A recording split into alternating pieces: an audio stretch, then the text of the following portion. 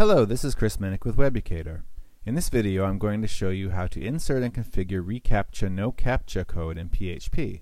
This video was inspired by a blog post by Igor Savinkin, which is available at the URL shown here. Google's No CAPTCHA spam protection tool uses behavior analysis, rather than a standard CAPTCHA, to determine whether a visitor to a site is human or a bot. Here's how to insert and configure No CAPTCHA reCAPTCHA into a web page. The first step is to register at Google.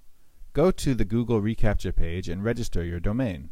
You'll be provided with the site key, which you'll use in the HTML code for your web page, and a secret key that is used for communication between your server and Google.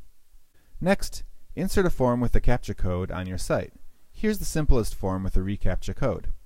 This JavaScript code will send a request and return a response and deposit its value into a new hidden field in your form.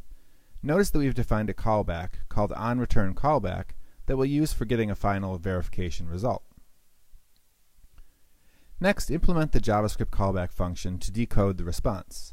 Insert the following code into the same page where the form with the reCAPTCHA is. The code asks Google's server, through a proxy, whether the user is a human or a bot. Here's the code for the proxy.php file, which needs to be placed on your server in the same folder where the page with the form is. You'll replace the secret key placeholder with the actual secret key you got from Google. And that's all there is to it. I hope you found this video useful. Thanks again to Igor for the inspiration.